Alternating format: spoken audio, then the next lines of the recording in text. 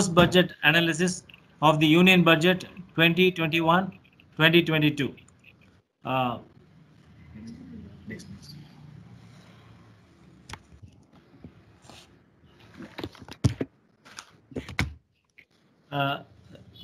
Meeting etiquettes, we request all the participants for a cooperation on the following.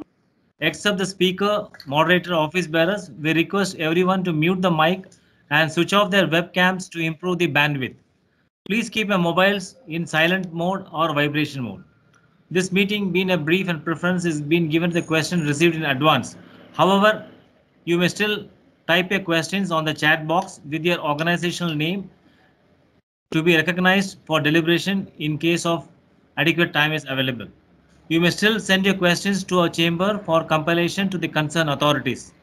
We have made several test runs for the best in class for technology, but there are some minor chances of technical interruption and you are requested to be patient. You are free for drink, tea and have your snacks behind the camera, but not antics others. Rupa, next one. This is a brief agenda for today's meeting. Mr. Parshuraman, our president, BCIC, will do the welcome address, and followed by Mr. K.R. Shekhar, senior vice president, BCIC, will address the participants. After which we request our chief guest, Mr. Kamal Bali, president and managing director of Volvo Group India, and the keynote address will be done by Mr. Lakshmi Narayan KR, chief endowment officer, Aziz Premji Foundation. Followed which we'll have a panel discussion which will be moderated by Mr. K. Balasubramanian, chairman of the Direct Tax Expert Committee of BCIC and vice president and global head corporate tax Wipro Limited. And the panelists will be Mr. Kamal Bali himself, Mr. Lakshmi Narayan KR, Mr. K.R. Shekhar, and Dr. Rukmi Majumdar.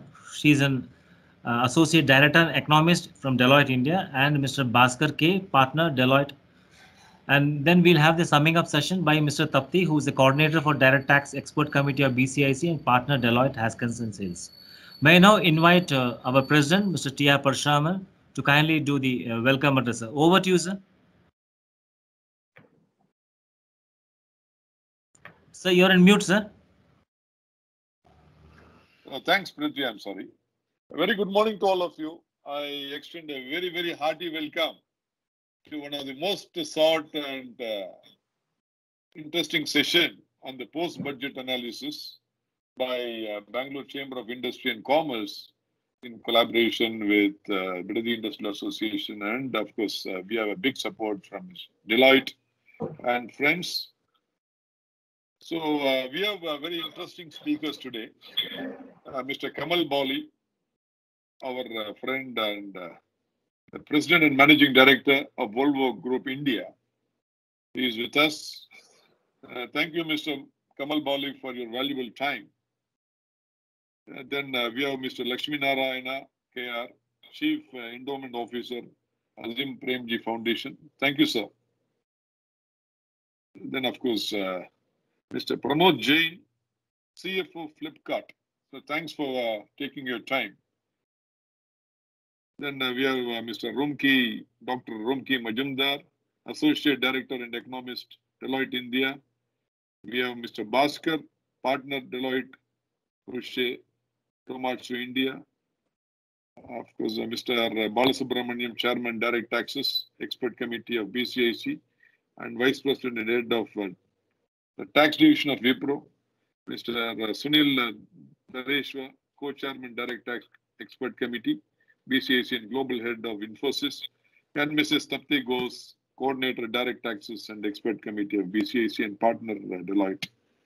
So, and of course, Mr. Shekhar, I think, who has been the anchor of this program, our Senior Vice President and partner Deloitte. So, thanks, Shekhar, for organizing this wonderful program. And today is one of the most important sessions, I would say, in the Bangalore chambers, because this budget, according to us, was one of the most sought budget, and especially in the difficult times after the COVID pandemic, because it was not easy for the government to come out with a kind of a right budget. But I think a lot of positives have come in this budget, I would say, and definitely in line with the industry expectations, largely. And of course, there are some kind of areas for improvement. So the Union Minister this time announced a package totaling to 27.1 lakh to deal with the COVID-19 pandemic, which was one of the topmost priority in terms of health sector under the Atmanirbhar package, while presenting the Union budget in the lower house of the Parliament. So the key highlights, if I have to say, the focus has been on the nationwide vaccination, totaling to 35,000 crores, which is definitely a very important thing. In fact, yesterday the expenditure secretary TV Somanathan was mentioning that it could be much more, depending on the actual, conditions of how the whole process proceeds. And of course, 2 vaccines have been approved: the Covaxin and the Covishield. So this is definitely going to be a very important activity to bring back the health recovery on cards. Then Atmanirbhar Sasta Bharat Health Program, which is another major initiative, 64,180 crores, which will focus on important diseases and chronic diseases facing the nation, and also as a kind of a post-COVID recovery. And the vehicle scrappage policy, which is definitely very much required to improve the green environment and also to, boost the overall vehicle sales in the nation, because this 20-year scrappage policy for the commercial vehicles and 15 years for the personal vehicles has been in cars for a long time. And we are one of the advanced nations that we have not been able to implement this. But this has been a very bold move. This will definitely improve the overall eco-climate of the nation and also propel the vehicle sales in the days to come.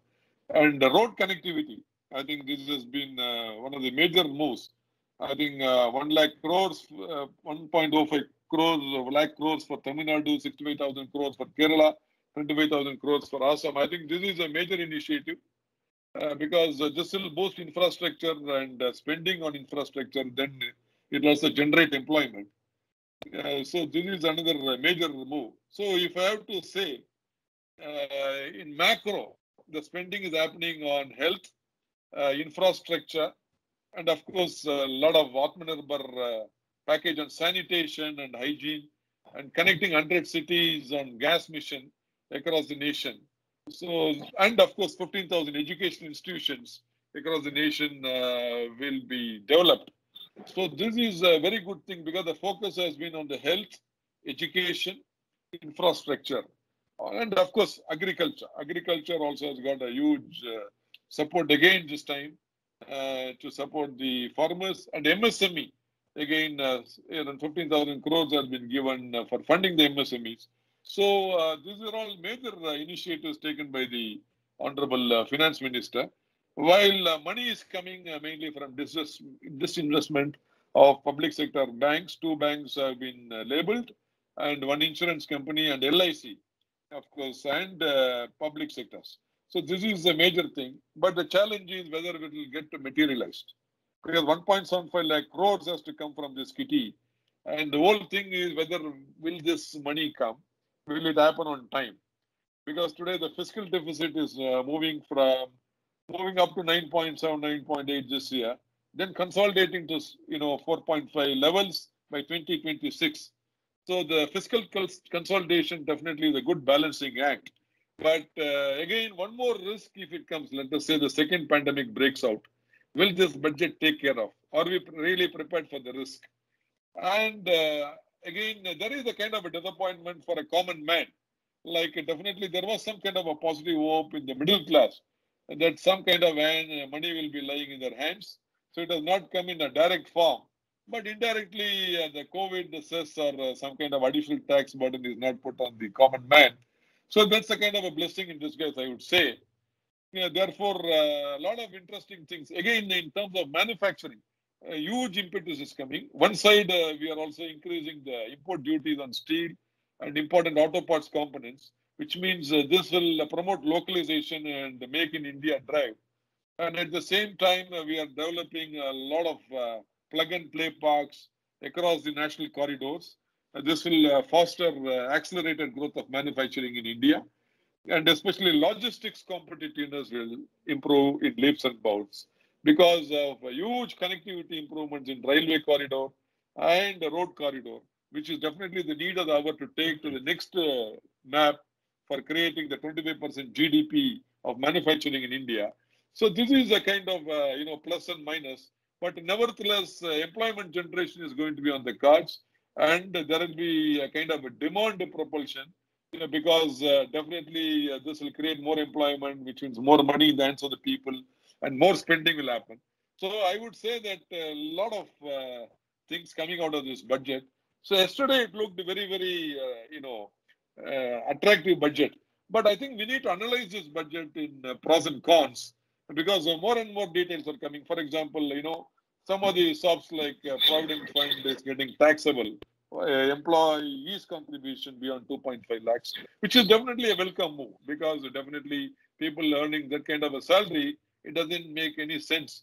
But the key point is the middleman, what is going to get, and whether how this economy is going to change, and what are all the challenges taking this economy forward. We have got expert speakers today.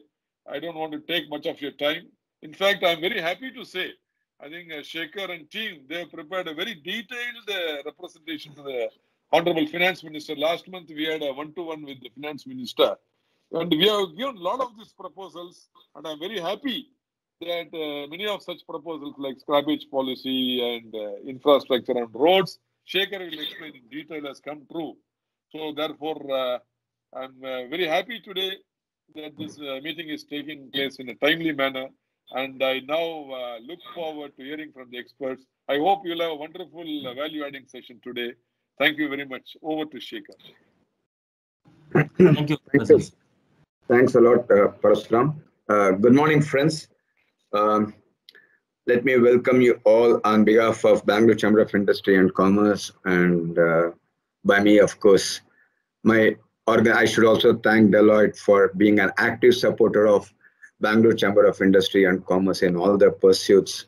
I do not know how many of you are aware that Deloitte is one of the few corporates who have contributed 5 lakhs for the BCIC Building Development Fund. That is a level of commitment that my organization has got for Bangalore Chamber of Industry and Commerce. And I should thank my organization also in this august audience. Coming to the budget session, I was extremely pleased, despite there is a family wedding taking place in my family yesterday, and I was hearing, amidst the marriage ceremony, I was hearing the budget speech of Nirmala Sitharaman, and I was went through all the details yesterday night. I was extremely pleased on for multiple reasons. Of course, I'm disappointed with a couple of things, but disappointment will come later, because you can't please everybody in life. That is what I realized yesterday night. But as long as being an accountant, if I apply a FIN 48 test, 50%, 75%, and 90% threshold, if I put it as an accountant, more than 90%, I'm extremely pleased for multiple reasons, but let me just outline the reasons. First reason, it's more of a reason to celebrate and also to reflect and also to see how to take it forward. It is a reflection of the commitment of the Bangalore Chamber of Industry and Commerce, we team, particularly Parasuram, me, and Ravindra, and of course, I can't forget my past president, Devesh Agarwal. And this has a team, how we collectively collaborated with each other and gave a perspective to the government. A lot of our recommendations of BCIC and a lot of our thoughts have been accepted. Everybody, every chamber, every organization gives, but what I would like to take a sense of pride is that some of the statistics are finding place in this budget document. In that perspective, I'm very happy that some of the recommendations of BCIC are well received and well accepted. That shows, yesterday Mr. Vikram Kirloskar in his presentation, when he was talking in, I think in NDTV, he said this government is in a listening mode, this government accepts, it listens and it implements. To that, some of the TV panelists said that I'm sure the government listens, and if there is any problem, we will blame you. And joking, and Vikram Kirloskar said, please pass it on to me. But the moot point is that I'm very happy to see that the government takes the inputs from every industry association, every person, that matters. Every person whomsoever has got a valid points, the government takes their inputs very seriously and introspects and implements it. That's a very, very important from a government, but that's the second reason for my happiness. Because a government cannot deliver a budget without taking the input from the common man and taking inputs from everybody, and the government asks them that this budget is important. The third important aspect, every time when the budget is presented or when the budget dates are likely to come, there is a euphoria or there is a gloom that is set upon by everybody that the government is going to increase the tax rates, the government will make a COVID cess, the government is going to increase that cess, this cess, the government is going to introduce inheritance tax, despite the government's repeated assurances that we are not going to tinker with the tax rates. And this is the government that has reduced the tax rates from 22% to 15% for manufacturing industry. Despite a repeated assurance and commitment by the government that they will not increase the tax rate, but unfortunately a section of the media and section of the people has been bringing a news that the government is going to introduce the inheritance tax rate, the government is going to tax the rich, the government is going to tax, may make the COVID cess. But this government, again, it proved all the rumors to consign to the dustbin, and they said they were not going to increase the tax rates. Imagine a situation where a pandemic crisis that has engulfed like this, and there is a huge collection pressure in the revenue pressure, but the government has not resorted to even a single tax rate increase, which any other government, any other minister, any other finance minister would have done this. But this finance minister has not done any such attempts. At least on that point itself, I should give her 100% marks, because the government has not made even a single attempt to increase the tax rates for the purpose of meeting the expenditure. Rather, the government choose to spend money through a disinvestment and through the market borrowings, opening up of the bond market, strengthening of the market regulations for the bond market. All those things gives a perspective that the government is in the mood to raise the revenue through a non-tax collection, through other means, not to touch the tax collection. Despite that, when I read the statistics today morning, the tax collections have gone up comparatively better than last year, though it is not as expected as what the government were estimate. But despite there is a slowdown, the collections in the corporate tax and other taxes have gone up. However, there is a small proposal to expand the tax base, which will come in my part of my panel discussion with Bala. But suffice to say that the government has not touched the tax rates, because that's very, very important. Fourth important point, and that's one of the reasons for me to be happy. This country, India, can pick up a biggest economic power only if it unleashes its potential on three areas. And I have been having this view for quite some time, and I've been articulating it as a shaker, as a partner, shaker as an individual, and as a part of Bangalore Chamber of Industry and Commerce. And it is also finding place in our BCIC recommendation as part of Atmanirbhar, or the earlier recommendations on the COVID, how to revive the industry. 3 or 4 important areas that we highlighted. Number one, we believe the chamber, and as a professionals, we believe that textile industry should be recognized and textiles industry should be given encouragement, because textile industry is the largest employment creator in India after agriculture. And we also mentioned that the smaller countries are taking the from the India on the entire textile market. The government should recognize the textile industry as the biggest employment generation. And it is our chamber which made a specific recommendation that government should create textile parks across India. And we said that it should be created in 4 zones: south, north, east, and west, and central, 5 zones. We should create a textile parks, creating an ecosystem for the textile industry to get revived, as it creates the biggest employment generation. And I'm happy to note that the finance minister in her speech said the government should create 7 textile parks in the industry. That's a very, very mega investment, because when you create such a parks of 7 textile parks, you create an infrastructure which creates an employment. You bring a lot of textile industry, which again creates an employment. And again, in textile industry is one of the most, though it is unorganized, when unorganized sector becomes organized, it creates more value to the society, and it creates more employment generation, direct and indirect. To that extent, I commend the government for making a bold announcement of creating 7 textile parks. The second important recommendation, which part of BCIC and which got accepted, is on the infra. We have been having a view that making a road connectivity of 5,000 kilometers, 6,000 kilometers per annum is not sufficient to create what I would call a buoyancy in the infra and the industry. We are saying that you need to double it up, either to 11,000 or 12,000 kilometers per annum. You need to create the road infra. Unless you create 11 to 12,000 kilometers of the connectivity, the infra will not get speeded up. And I'm happy the government made that point in this budget speech as well in the budget document, that the government is committing to 11,000 kilometers of infra per annum. Again, a great move by the government.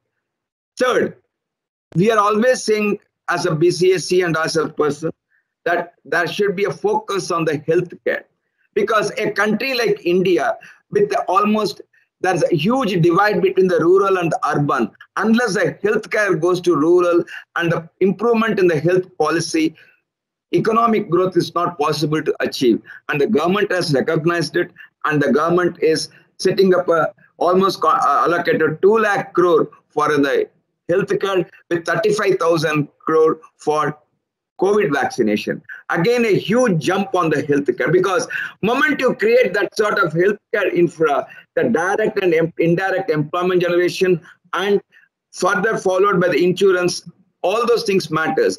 I'm also happy to see that the government has increased the FDI ceiling on the insurance to 74%. So all those things matters when it comes to the healthcare.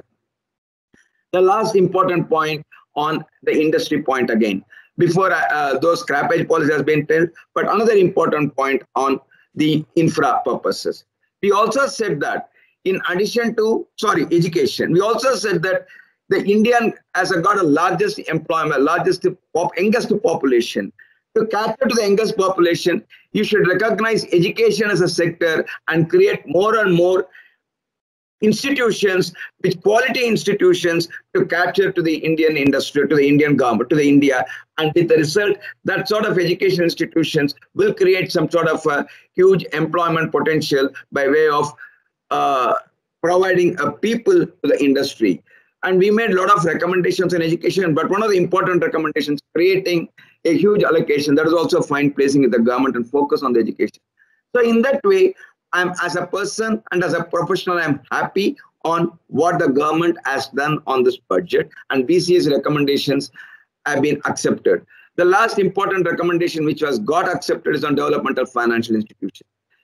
As a chamber, we advocated developmental financial institution for infrastructure, a developmental financial institution for MSMEs, and developmental financial institution for agriculture. Because one NABARD and one SIDBI is not sufficient in this country to create that sort of impetus. And we also said that the government should create a developmental finance institution for infra, and the government has allocated 25,000 crore with the state government model. So I'm happy, with the participation by the various guests, the state government, also from a public-private partnership model. I'm happy for the developmental finance institution. I'm sure DFIs will be another biggest, what I would call impetus for the infrastructure.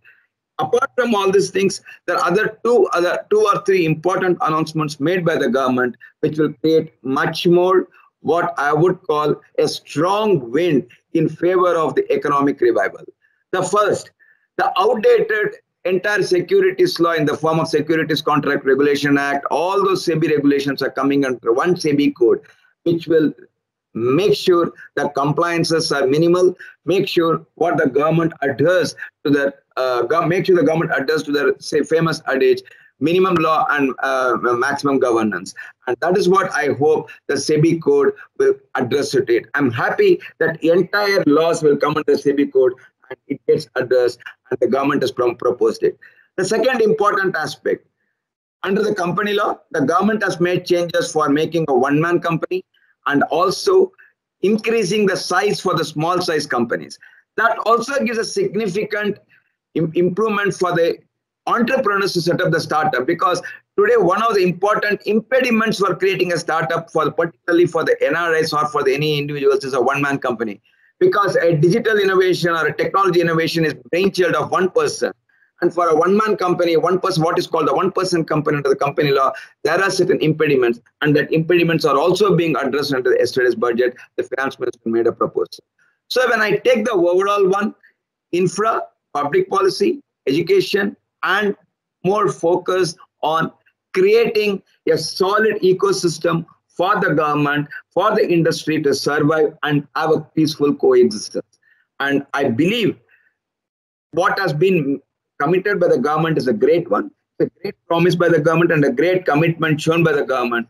Key is on the implementation, but I'm extremely confident that this government, led by the able Prime Minister, certainly will steer clear of the implementation and will make sure that this budget gets implemented. And I'm sure if it gets implemented, India will become a superpower in the next 3 years. And of course, we have the benefit of Mr. Kamal Bali, who can talk about the benefits of infra, benefits of a scrappage policy, which has been a long pending demand of the automobile industry, and also certain reductions in the customs duties, which is helping the MSMEs and other industries to follow. Of course, there are few challenges, few pointers which we need to take it forward. I am sure Bala has already started working on the post-budget recommendations, what should go to the government, and we are very keen. Some of those measures which is little bit not in favor, we are taking it to the government, and I request every one of you to give what are the things that we need to take it to the government, which Bala and the team will work it around. I already requested Prithvi to reach out to the finance ministers, both cabinet, both Madam as well as Mr. Anil, Mr. Thakur, the Honorable Minister of State for Finance, to request them for a deliberations with the BCIC. We are already reaching it out to them, asking for a time. I'm sure we'll find a time in their calendar one of those days, and definitely we'll come back to you. But meanwhile, if you have any specific points that you wanted the chamber to take it forward, we'll be happy to take it. Thanks a lot for every one of us for joining. I'll give more in my perspective when it comes to the panel discussion. Thanks a lot. Over to you, Mr. Kamal.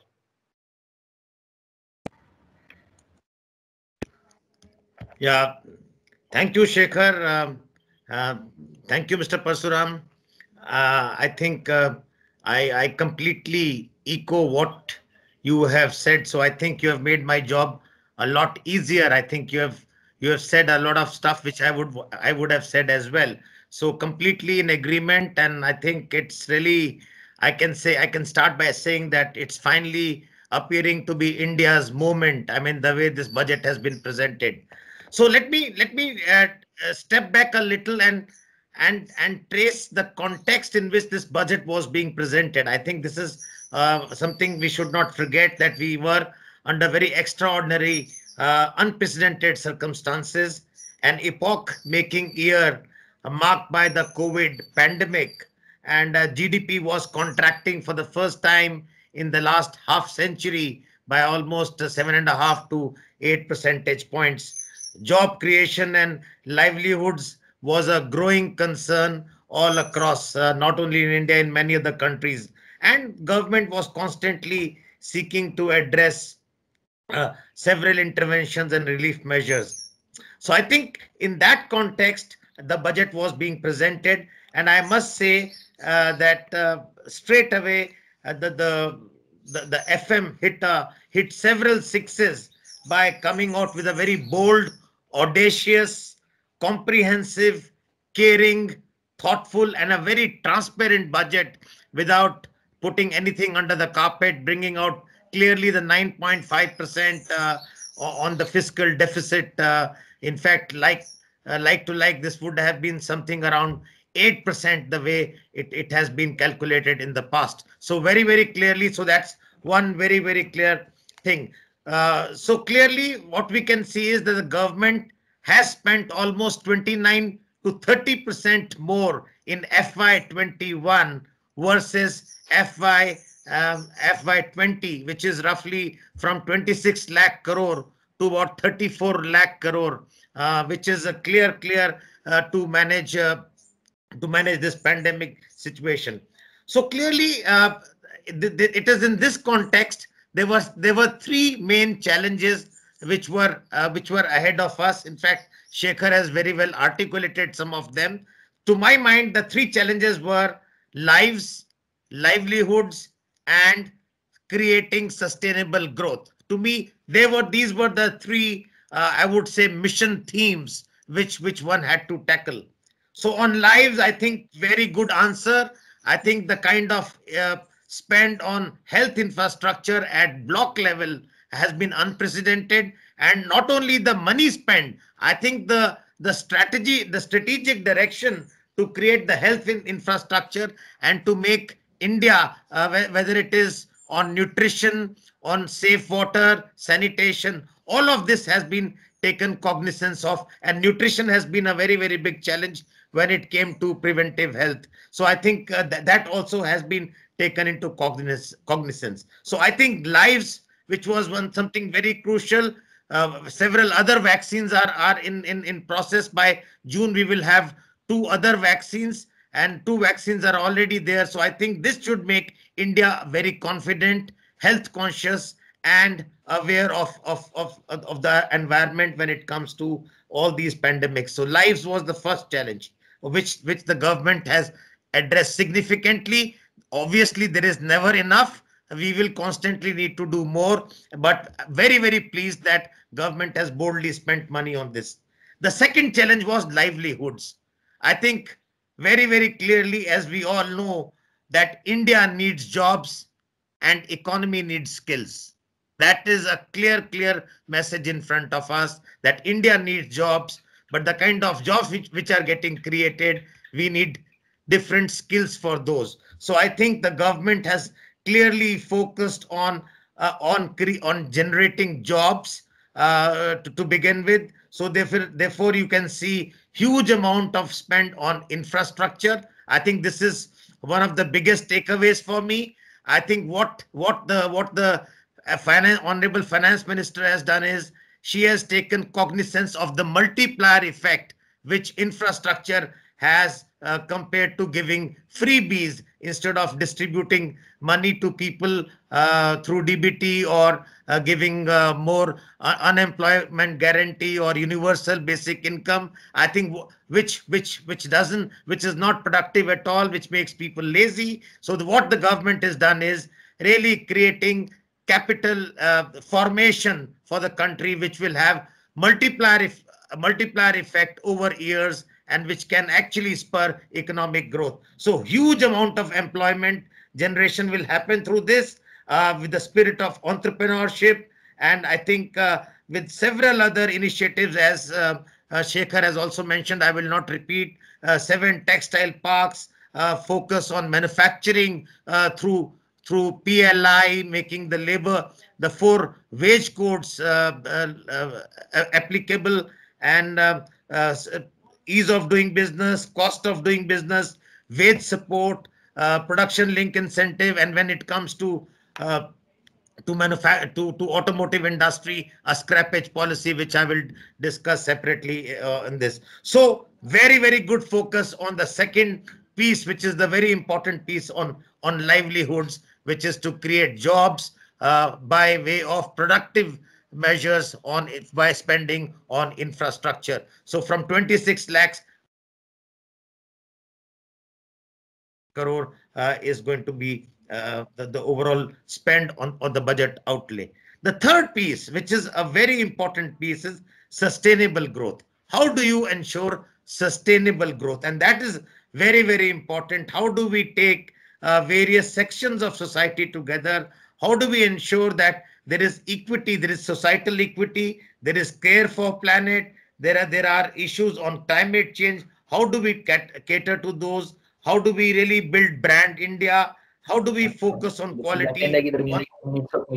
How do we focus on quality? And all of those. So I think Kamal, 1 minute, Kamal. 1 minute, Kamal. May I request everybody to mute, please, because we are hearing a background noise. I request every one of the participant here, other than the speaker, to mute your phone, to mute your laptop and computer, because we would not like to get disturbed when you're doing this an important session, please. I request every one of the participant here to comply with my humble request. Thank you so much. Over to you, Kamal. Yeah. So I was talking about the third element. I have talked about the first 2, lives and livelihoods. The third element is sustainable growth with next generation reforms. And I think this is something very critical if India has to become, as Shekhar said, a superpower, economic superpower. We need to indulge in next generation reforms. And he has talked of DFI, disinvestment, monetizing public property, so that all these assets, which are sleepy assets, they start sweating and they start monetizing themselves and giving a lot of power to India, whether it is in the area of defense, whether it is in the area of inclusive growth, whether it is in the area of innovation, AI, automation related to. So I think we need to look at this in a very big way. So when it comes to sustainable growth, what we mean is that not only the planet, we also look at equitable growth. We look at, and therefore what government has shown clear, I think, a will and the courage of conviction to really herald in some of the reforms, which we can talk about in detail when we start our panel discussion. But I think clearly for me, it is a budget which clearly emphasized that it is India's moment. And of course, there are, as Shekhar and Parsuram has pointed, there are going to be a few challenges in this. I can see 4 major challenges. I think number one, not that these challenges are unsurmountable, but nonetheless, these are challenges indeed. Number one, raising the deficit financing without fueling inflation. I think that is going to be one, which I think the government has done very well in the current year, and I'm sure they will be able to manage this in the current year, in the next year as well. The second is execution.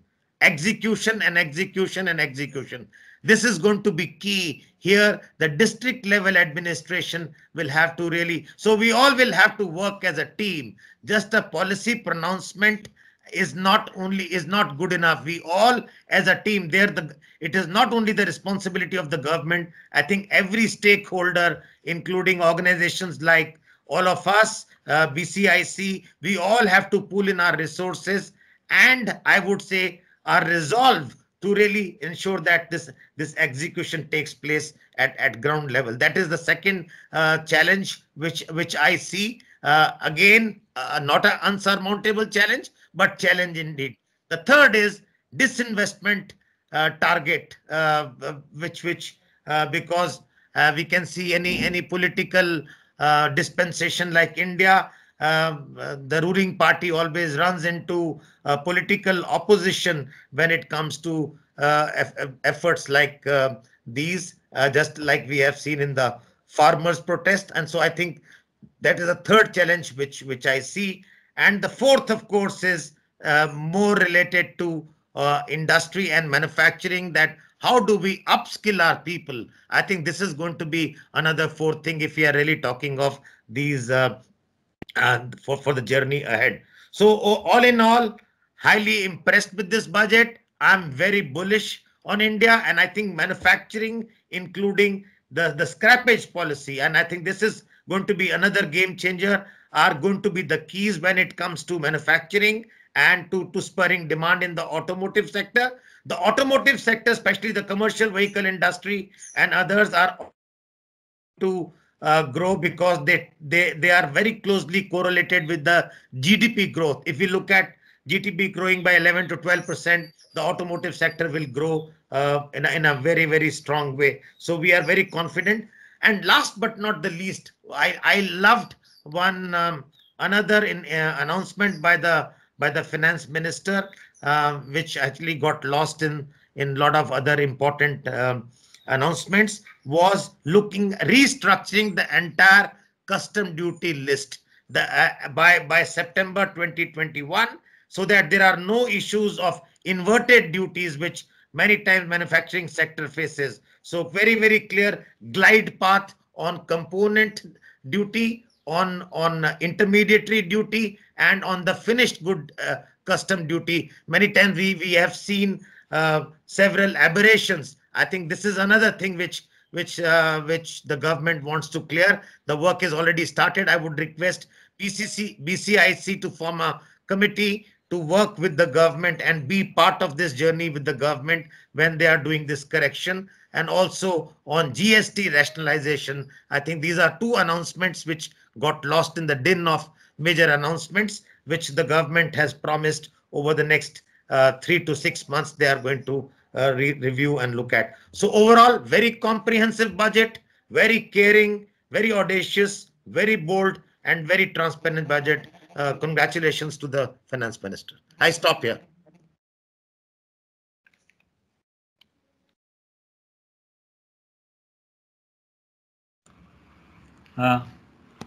Thank you, Kamal sir, for this wonderful analysis that you have given to us.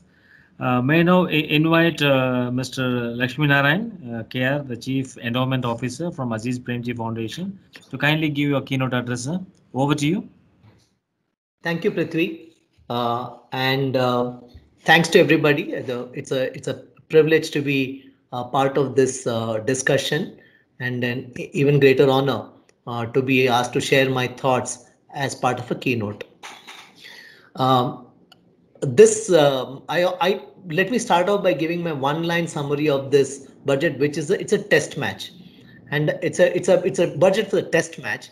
And similar to test match, the fact that I'm coming down as a two-down batsman has made my life a lot easier, because many of the points that require to be talked off, to be highlighted, have been covered by Mr. Shekhar as well as Mr. Kamal.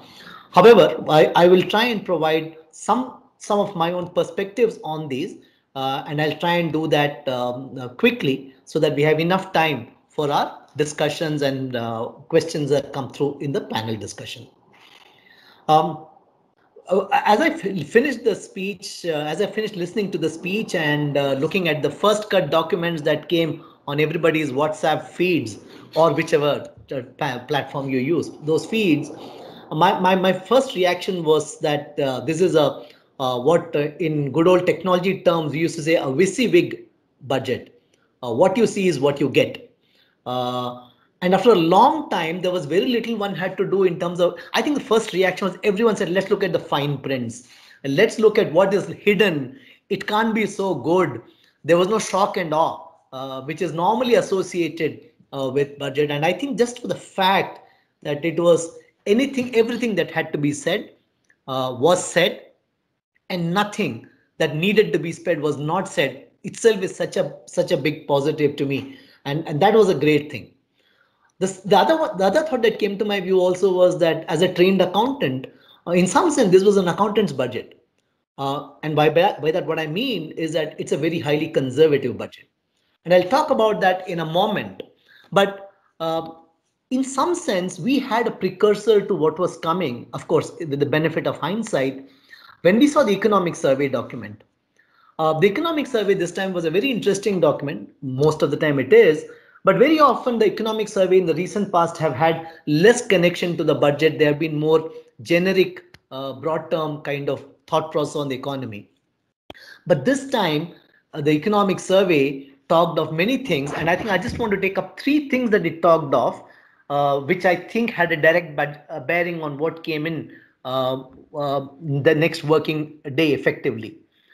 The first was that the economic survey this time said that you have to prioritize wealth creation over redistribution. In our economy, we've often been conflicted as policymakers, as governments, as finance ministers between this thing about creating wealth and distributing wealth, and we have swung the pendulum every now and then. The economic survey clearly said that you need to create wealth and then start distributing it, so the prioritization had to be given to that. The second aspect that the economic survey talked of was that there was a need to invest in health. While COVID was a global shock, what it also exposed was that our health infrastructure was really in pretty bad shape, and you needed to invest a lot, especially for a society and economy that has so much young people who have to be very productive. You need to have good health infrastructure to keep them healthy and going. And therefore, it had talked of the need to sort of go up to 2.5% of GDP in health, and that was the focus on health was very clearly there. And the third was that the extreme times call for extreme measures, and the whole hint saying that these are times when what you need to do for the economy is more important than this whole thing about artificial fiscal forbearance was also sort of talked about in the economic survey. So in some sense, there were many others, of course, but these three sort of came right through into the budget, and we can see how the whole thing has come down. So very much the economic survey was a great precursor to what the budget was going to deliver, and that's exactly what it did. Now let me talk a little bit about my thing on the conservative side. The revenue estimate, the net tax revenue in this budget is planned at a 15% growth. So the expectation in net tax revenue is a 15% growth. Considering the fact that you're going to have a 11% GDP growth, we are talking of even a nominal inflation of, let's say, the between 3 and 4%. We are talking of a nominal growth of about 14-15%.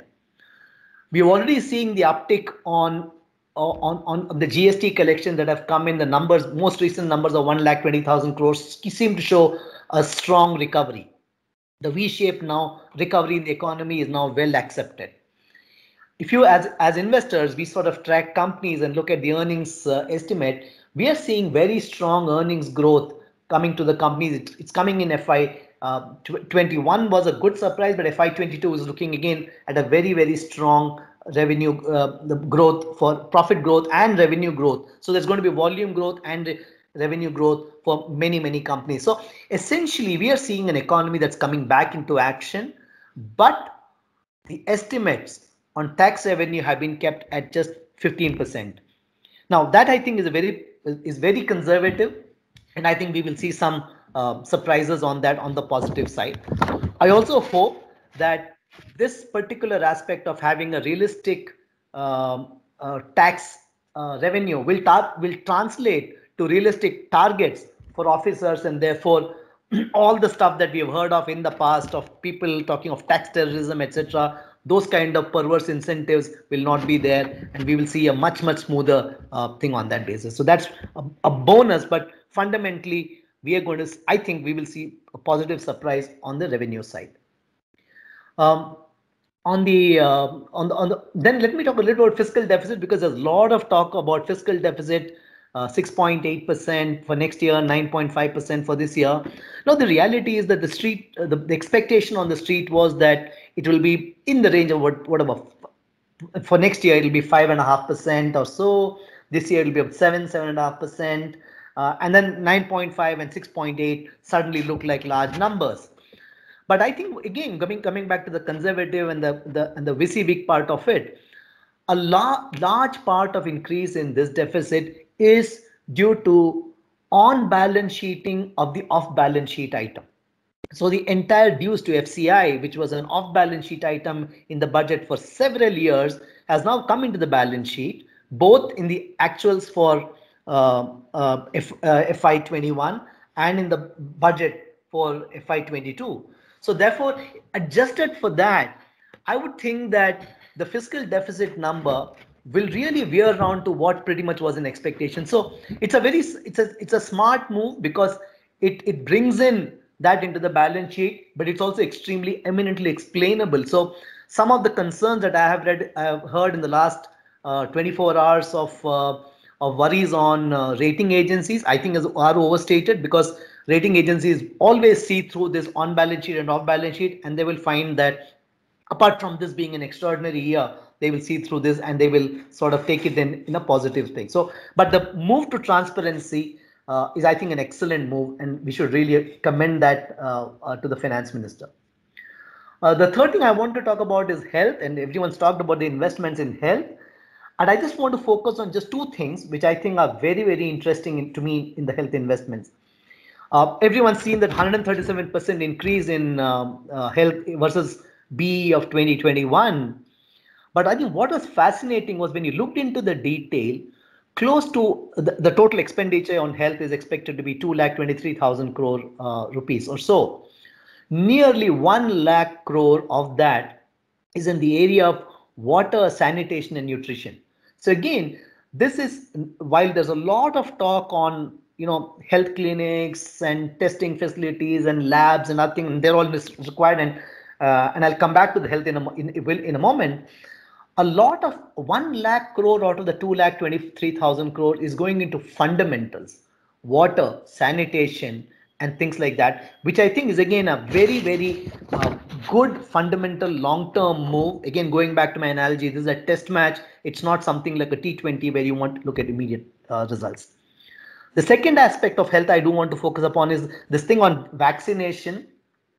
I did a quick back of the envelope calculation. Currently, the government is procuring vaccines at 200 rupees from Serum Institute. That's what they have sort of said. There are 2 are approved and few more are in the pipeline. And you have to build infrastructure and things. Even if I assume that per dose, the cost is 600 rupees, right? That 3 times. So we are saying 200 is the basic cost, but all put together, there will be a 200% overheads on that. So it's 600 rupees. And each person has to be given 2 doses. Right? Even keeping that in mind, this budget is enough to vaccinate close to 30 crore people. That's nearly 1/4 of our population. That is a massive number. And given the fact that the finance minister and the secretaries in their various interactions have said that we will give more that is required, I think we will actually see a solid effort and subject to the execution point that Mr. Kamal talked of again. We will see a solid implementation on the vaccination program, which is again very good for the economy in its journey of recovery. So these are 2 aspects on this on health that I wanted to highlight. Quickly moving on to the thing on the other positive things on the capital expenditure, which I want to talk about. The proposed capital expenditure this year is going to be 5,50,000 crores, a 26% increase over the revised estimates of last year, the current year. This translates to about 2.5% of GDP. And if you include the capital expenditure proposed for autonomous bodies, it's nearly 3.4% of GDP. Now, if you apply an ICOR, incremental capital output ratio of 4.5, which is what economists do, this capex alone can spur GDP growth by 0.75%. So we are looking at a situation where we're going to see a close to 1% increase in GDP coming just from the capex thing of it. More importantly, if you look at the thrust of the capex and the breakdown of the capex, a lot of capex is focused around roads and railways, where there is a greater chance and greater opportunity for the central government to control the execution. Going back to the point that was made earlier by both Mr. Shekhar and Mr. Kamal, saying that execution is a very important part of what we'll be looking for. I think that there's the probability, the way it's been structured, the way it's been designed, I think there's a greater chance of the whole thing working out. So I think on an overall basis, I think we're going to see a positive surprise on revenues, on the revenue front. How they will use that is going to be up for grabs. Either that will result in a positive surprise on the fiscal deficit, which means that it won't be 6.8 but lesser, which will be a great positive surprise, or it can mean that they can spur greater expenditure, which again can be great for the economy. How that will play out is something that I think will be worth watching over the next few months. Just to close out, I do want to talk of certain challenges, and I think a couple of them have already been referred to by Mr. Kamal. The first obviously is the highest ever disinvestment target. We have a disinvestment target of 1,75,000 crores. We've never achieved that amount. For the current year, we'll achieve only 10% of our disinvestment target, in spite of the fact that we've perhaps had some of the best runs in the financial markets. We've not been able to achieve that. How we will execute on that is something that we have to watch very, very carefully.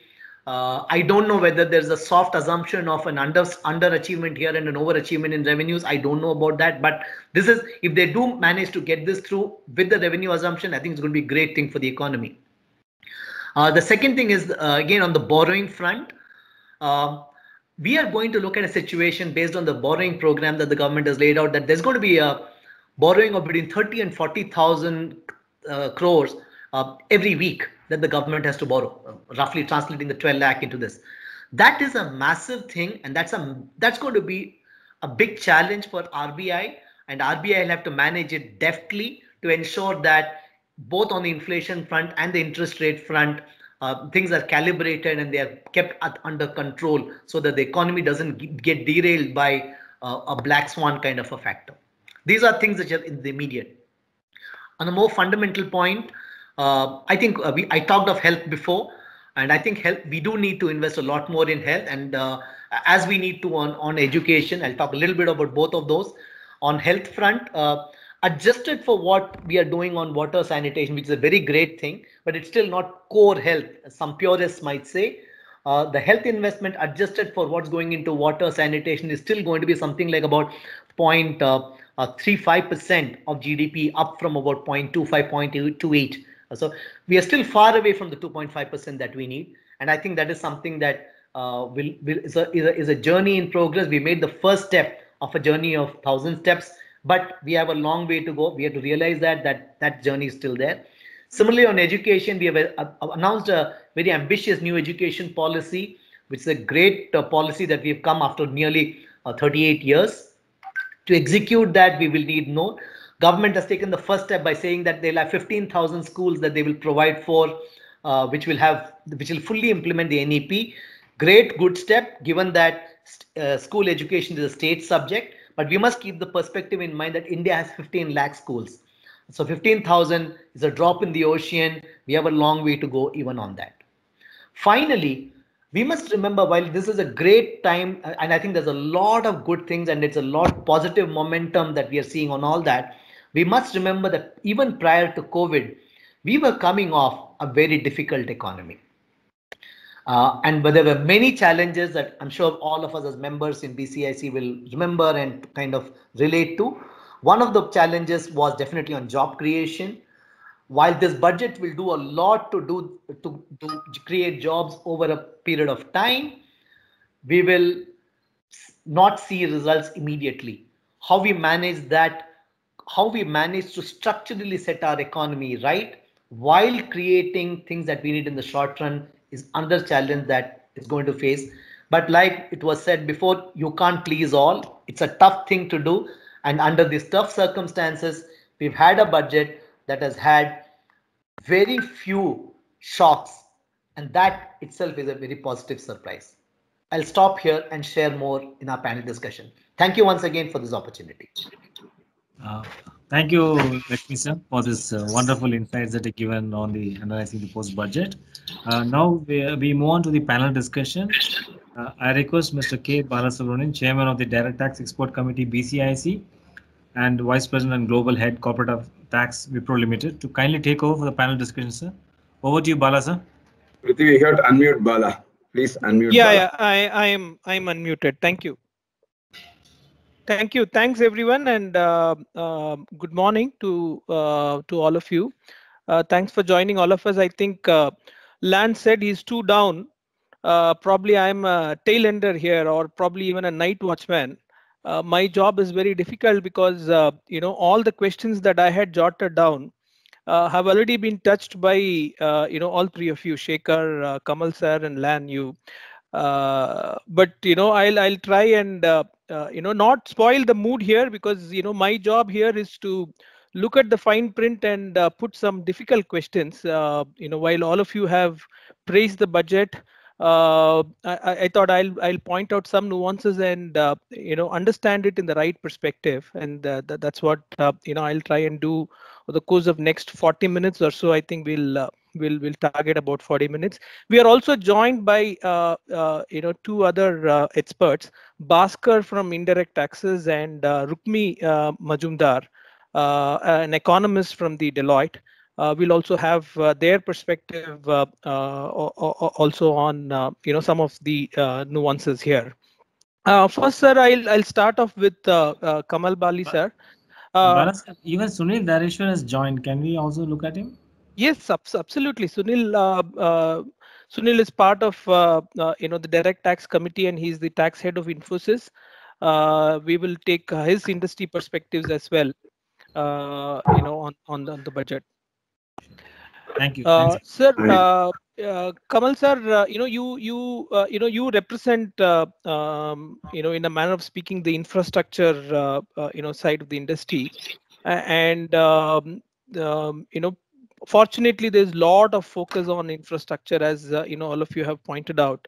What stands out is the scrappage policy, or even on the public transport. There's a talk about innovative PPP model that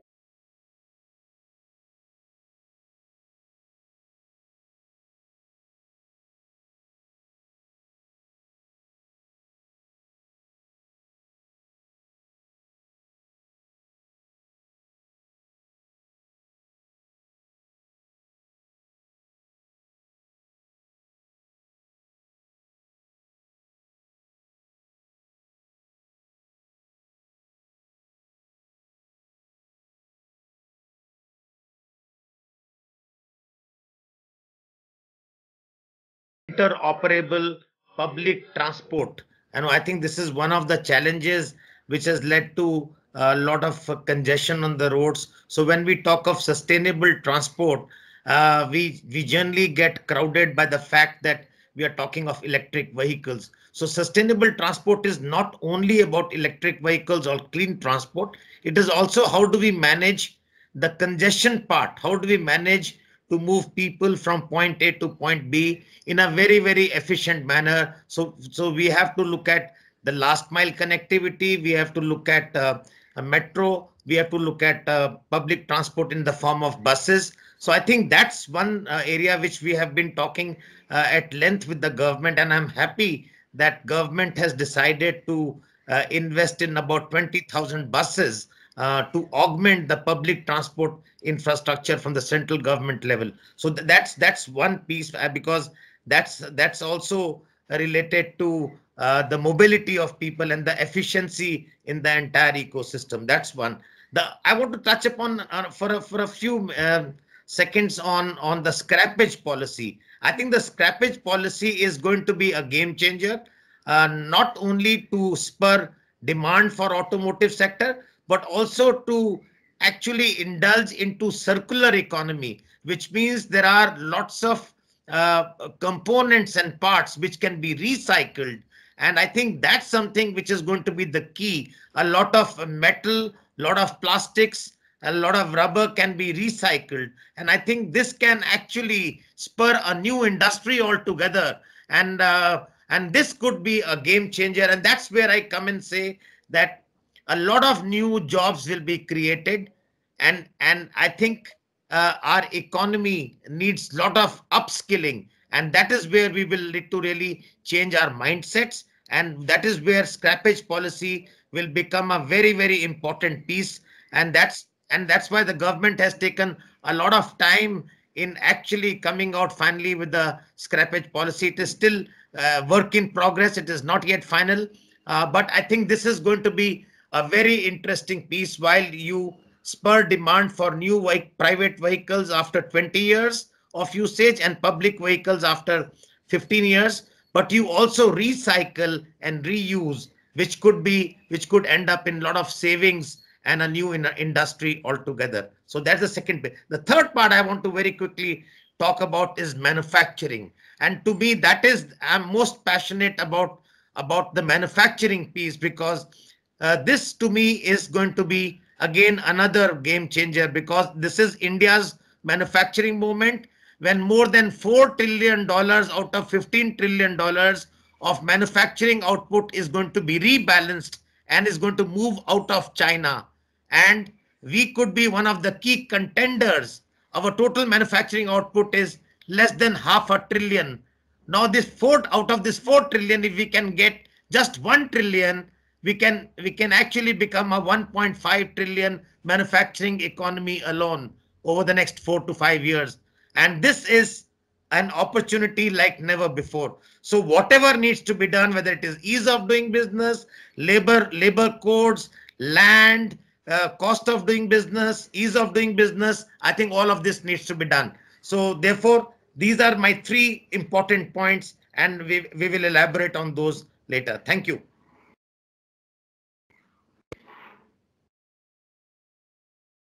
Lan, if I get you here, you talked about a transparency and an allocation. Do you think that so much has been talked about infrastructure, is there sufficient allocation of funds, going into it? Of course, we saw that rebalancing in terms of the capex being given importance. But if you look at metro, while there's a lot of allocation and a lot of projects being announced, but if you look at the amount of spend, it's about 18,000 crores, which was same as 1920. So I don't think there's any incremental spend which has gone into the metro projects. Likewise, even if you look at other projects, the spend is almost same.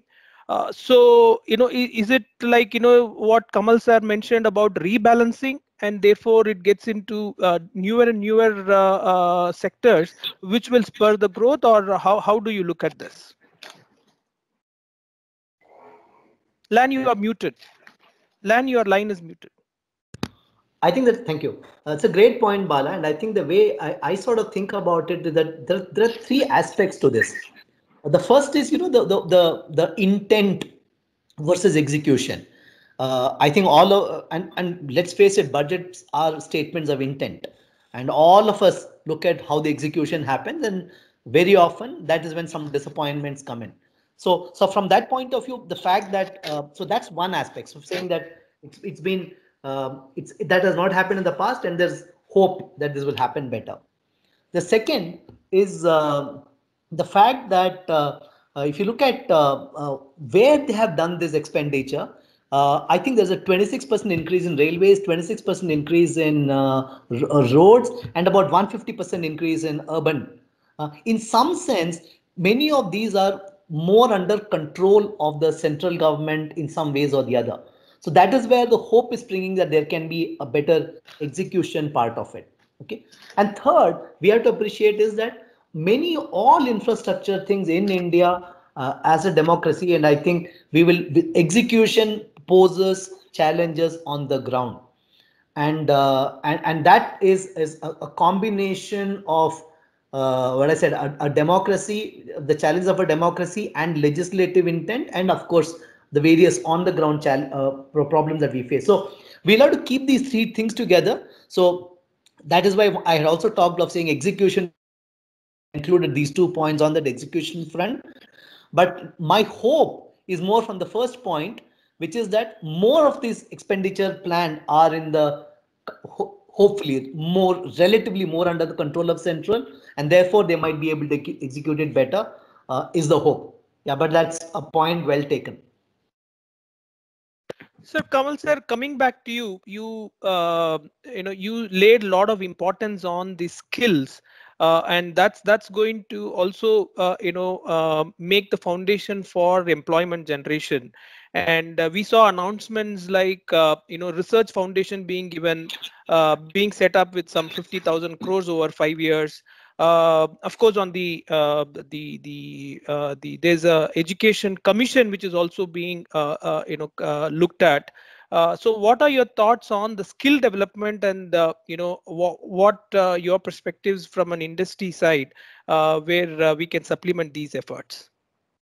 Yeah, Bala, this is one of the very good questions, and actually something to introspect and work together as a team. And I think, to my mind, this should be under the gambit of the new education policy, wherein maybe after class 8 or class 9 or class 10, a vocational education kicks in. And I think that's something going to be very, very important. And it's going to be the job of industry, the new education policy, and some of the state actors to work in tandem to really train and skill India for the new jobs, for the new economy. And I think that's going to be the key. This cannot be left alone either to the government or to the academic institutions. So there has to be a very good orchestra play between industry, academia, and the government to really skill India for the new jobs. And I think, to my mind, there has to be a renewed focus and some new thinking and innovation on how do we impart that education and vocational training to our youngsters. Because if we really want to reap the demographic dividend, that is the only way. We cannot just let these boys and girls come into the workforce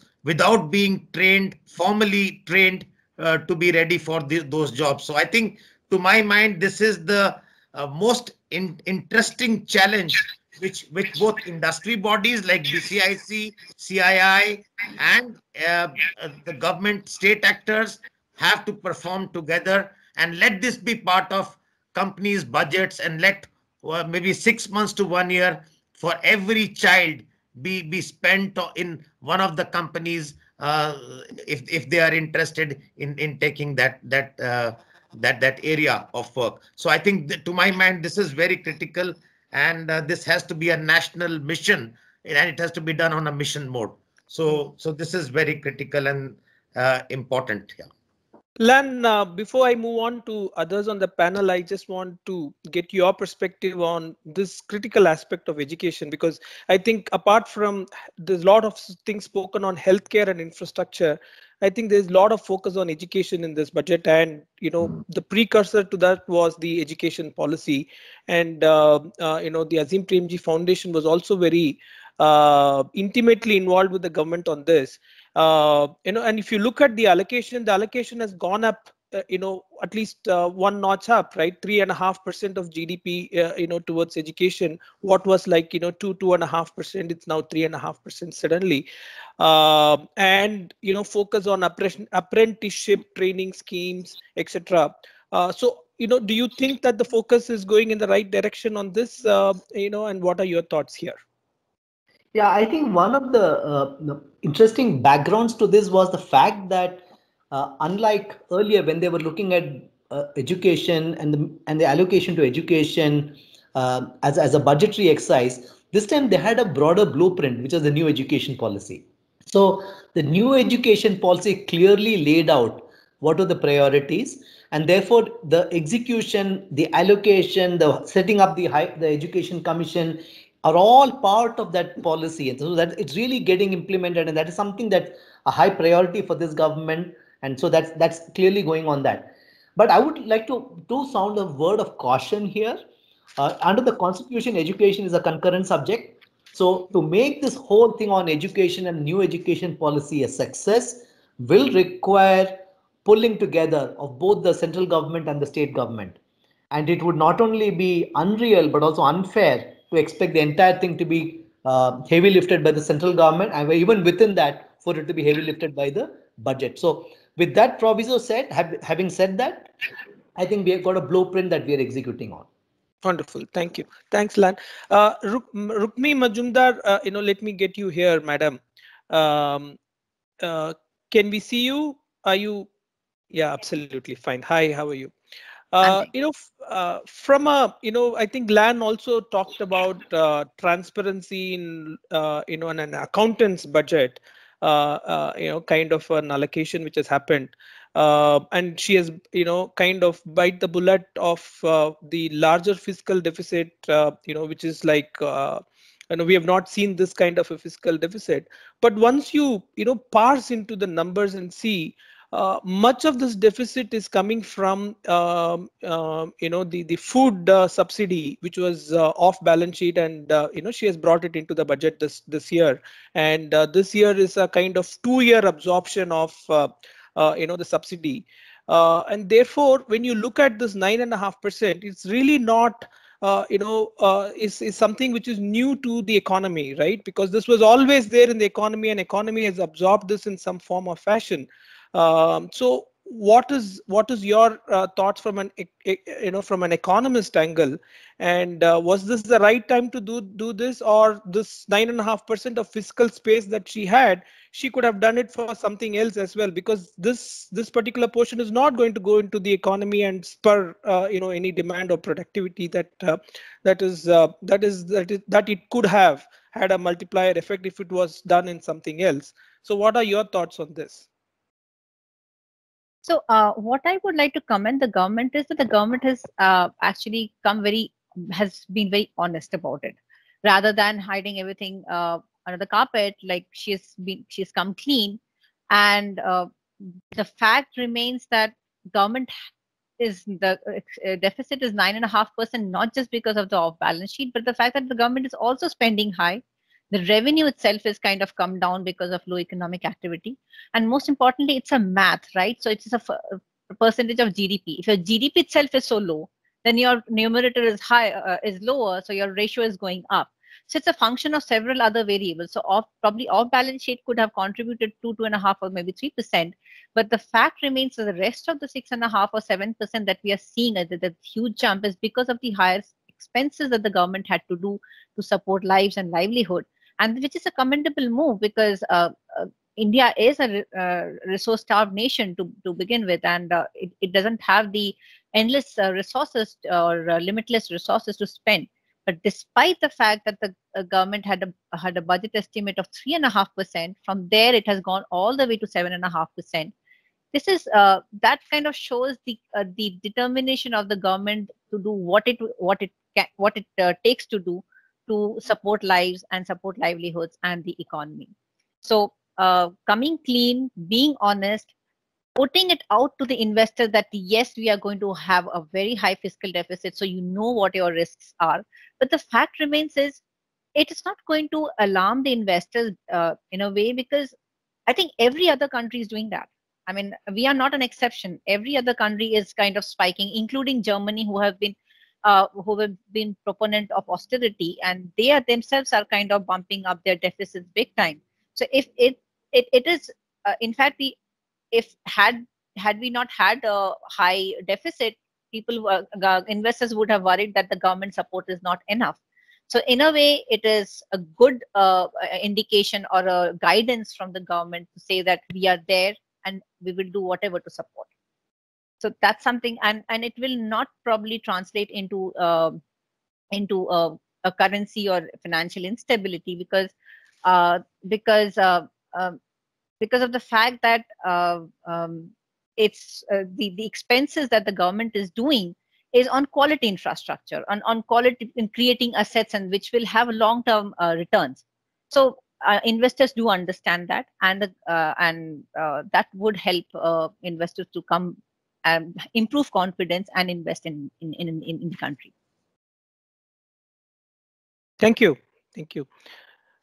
Shekhar, if I can get you here, historically, we have seen very tough targets on tax revenues. While the economy will grow at 15%, the tax revenue will be, going at 25%, at least in the budget. That will put a lot of pressure on, the tax man to go after industries and, pressurize them. But as we see it, it's a modest 15% growth which is assumed on the tax revenues. As Lan pointed out, is this something being really modest about it, and so that if there is any shortfall in other collections, you can always piggyback on the tax revenue. But do you really see that the administration is changing in terms of the transparency, in terms of various initiatives on dispute resolution, the faceless methodologies that are being introduced in both assessments, appeals, etc.? We are going to see a sea change, in the administration, which is also reflected in the budget process in terms of what has gone into the tax revenue. Thanks, Bala. Thank you so much. In fact, historically, I have come across, and all of us have come across, that whenever the government was looking for a collection or revenues, they always increase the tax rates. They always increase the surcharge, they increase the cess, they increase the base tax rates, or they used to tinker the rates of dividend distribution tax or minimum alternative tax to get that collection. But first time I'm seeing no changes in the tax rates despite crisis, what has created due to the pandemic. Now, one of the people yesterday, a lot of people have been debating how the government is going to find the sources, how it's going to find the resource, how it is going to get the collection, where it is going to get. Yes, as Kamal was mentioning, as Lan was mentioning, as I was mentioning, the government is more looking to the non-tax areas like privatization of public sector and other investment, and also private and railway corridors and railway lands. The government is looking at the non-tax areas for resources. Having said that, when it comes to the tax collection, the buoyancy factor is 1.4%, is going by the Minister of Revenue Secretary's yesterday's comments. the buoyancy factor is 1.4%. Now, if you look at it from the tax angle, the rates have not gone up, but the government believes the change in the economy and the way the government is going to push the infra and other spending, the economy will revive, which will create more good for the industry, and with the result, there will be more tax collection in the form of the performance of the industry rather than the increasing the rates of the taxes. That's the way the government is looking at it. It's a very positive, very optimistic approach. The second one is that the government has also expanded in the current year a little bit the tax net by introducing their tax deducted at source on some of the transactions like buying and selling of goods. They introduced a TDS. To what extent it is going to add up the revenue is a matter of guess, but at least the government has expanded the TDS network. The third aspect is that, yes, there is a lot of changes in the tax administration the government is making attempt, faceless assessment, faceless appeals, extending a dispute resolution for the small taxpayers. Up to 50 lakhs, you can go for a dispute resolution headed by some independent person for bringing down the reassessment period. So quite a lot of measures, and each tribunal the government is attempting it across. So the government is focusing more on the tax administration, and if it gets really translated into an action, if it really gets into implementation, what I personally believe, you will not have an artificial demands and artificial collection drive. What was there earlier? At least there will be a collection drive for a genuine tax defaults, genuine issues, which is I always appreciative of it. But do not force an artificial collection, the artificial demand. So to that extent, the government is more focusing on the administration, and I hope the faceless assessment and the faceless appeal, and also the new proposal for the faceless tribunal, and creating a, in fact, one of the, we have been asking for a private rulings for all the tax issues. The government started coming out with independent body for Board of Advanced Rulings for a small taxpayers. So all those things are leading towards a better tax administration. And I'm sure all of us will agree, it's very difficult to overhaul the tax administration in a period of 1 year. You need 2 to 3 years down the line to overhaul the tax administration. And the government is making a serious attempt on that. If that gets addressed, and if more transparency comes in, which I believe it will come in, then to that extent it should not create a problem. Thank you, Shekhar. Sunil, if I can get you here, from an industry perspective. Sunil, yeah, hi. Sunil, from an industry perspective, on the direct tax proposals, what one or two things that you would like to touch upon. Certainly from my perspective, I thought that the goodwill and the reassessment procedures are something that of interest, would be of interest to industry. What are your thoughts on this, Sunil? Yeah, so am I audible, Bala? Yes, you are. Okay.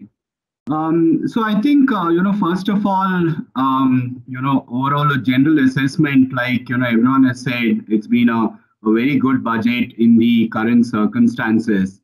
And, in over 20 odd years of what we've been dealing with, budgets, I don't think we've ever seen a budget where there's hardly been any changes in, tax rates or slabs, cess, etc. So I think that's wonderful. Like we've always said, we need certainty in taxes, which is more, at least in the medium term.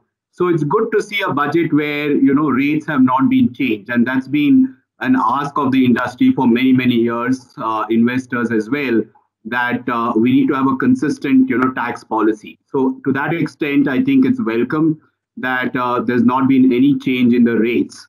Having said that, I think I do agree with you. The one item that has changed, and I think that's something that is going to have an impact, especially for inorganic growth of organizations which do M&A activities, and especially if there are instances where there are industries that are not doing well and who are possibly into liquidation, etc., and you want to revive them. I think it was a very good while it was from a tax perspective it was helpful, where you would get a benefit of the goodwill depreciation.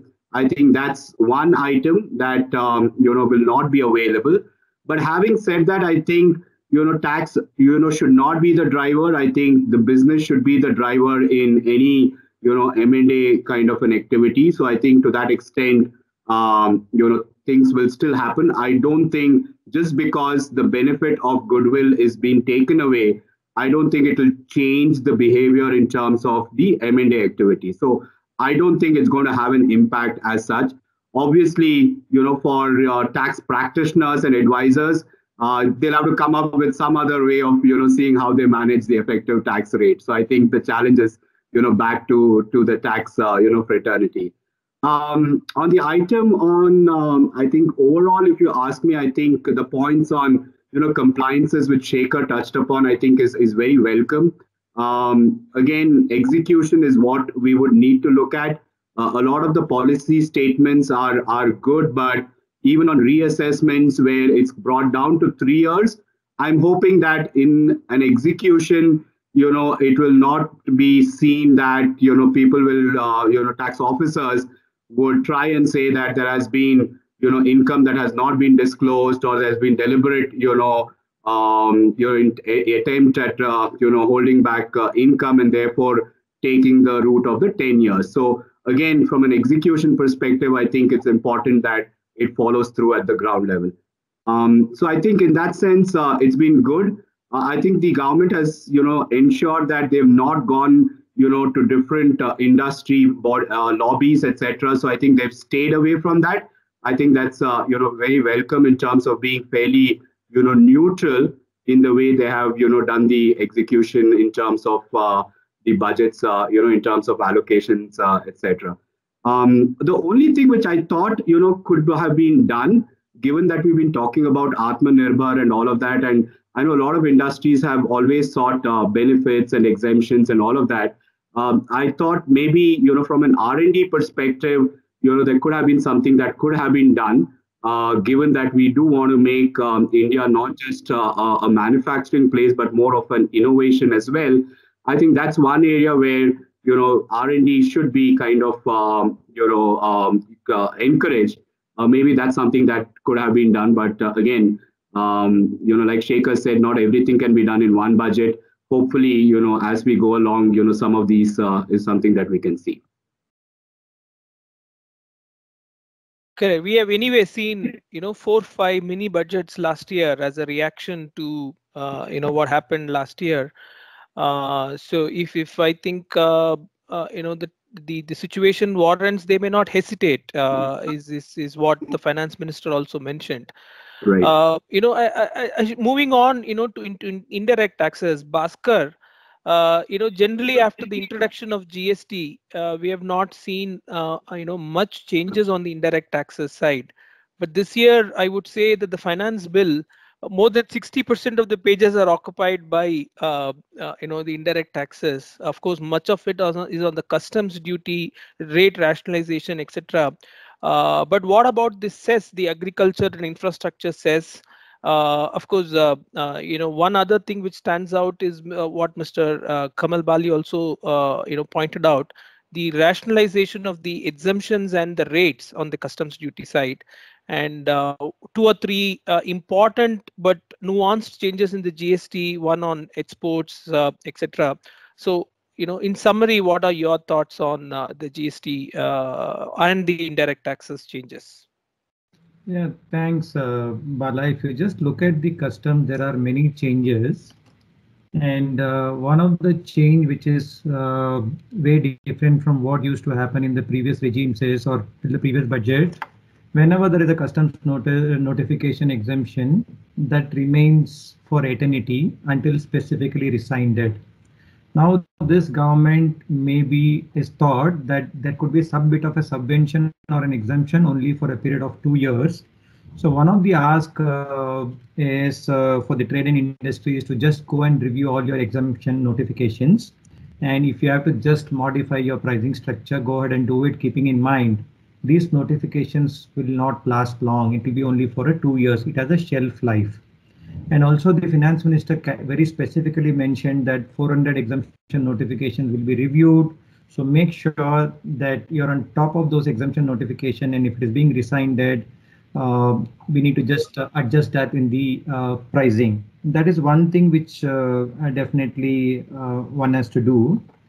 The other thing is in terms of the customs, now, again, it must be from an ease of doing business. You know that India is at 63rd. India wants to be within top 50. You need to file a bill of entry at least 1 day in advance prior to the arrival of shipment. Yeah, we are moving away from T+1 to T-1.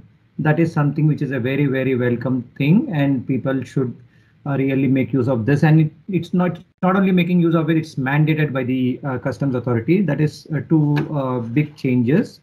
And of course, there were the AIDC has been introduced, but at the same time, the corresponding customs duties have been reduced. Though there is no net increase in terms of the duty incidents, but of course, the AIDC is earmarked for a specific purpose in terms of agriculture infrastructure development. So this is again welcome, unlike in the past where cess was incremental in nature for the importers or for the suppliers. Coming back to GST, Bala, if you just see, I don't know it's a welcome measure or it's something to be worried about. Your GST audit is gone. Yeah. When I'm saying GST audit is gone, section 35 subsection 5 has been omitted or deleted, which means you do not have to go to an independent accountant or a cost accountant to get your GST 9C certified. But at the same time, it puts a lot of onus on the taxpayers to get a reconciliation done between the financials and the GST filings and keep it up for scrutiny. Maybe it's like double whammy, or maybe it's a two-sided kind of a thing. GSTR 9C could have taken some bit of risk away from the taxpayer, but again, self-assessment will put a lot of responsibility or onus on the suppliers as well. And you just touched upon on zero rating of supplies. It's only restricted to authorized operations. If you just look at the SCZ Act, any supplies to the SCZ was tax exempt, but now it should be only for authorized operations. There was an anomaly between the SCZ rules and the GST exemptions. They have corrected it, Bala. So these are few things which maybe surrounding around the Make in India ease of doing business, and at least to some cases removal of anomalies. And before I hand over the discussion back to you, and one big change from a GST perspective is that the concept of mutuality of interest is gone, which means so the cooperative societies and specifically the Resident Welfare Association have been taking a position saying that I'm not providing any supply per se, it is for the larger community interest. And there were some apex court judgment also that they've specifically changed in the rule set in the GST law, which says mutuality of interest is taken away. So you do not, you cannot have this card to play for not paying GST as well. This is my take, Bala, about you. Absolutely. Thank you. Thank you. Lan, if I can come back to you, and shifting gears back to economy and the financial sector, there's a concept of bad bank, right? The asset reconstruction company, and partly I think the reaction from the market is also because of this announcement, and of course the public sector banks which have been given some 20,000 crores of allocation, etc. So what are your thoughts on this? And I'm sure there's something more to be done here, and more will be the RBI will also chip in this. But intent-wise, do you think that this is gone in the right direction or going in the right direction? Well, there are two views on this, Bala, but I think broadly, yes. There's the conceptual debate with the bad bank was the choice between freeing up capital for regular banks to do business versus the risk of moral hazard. Once you have a precedence of a bad bank, the fear was always saying that will there be a tendency to accumulate behaviorally, as researchers call it. academics call it, to behaviorally accumulate some amount of thing, because there's always a bad bank, will that thing. So the moral hazard question was always there. But the reality was that the banking system was getting clogged.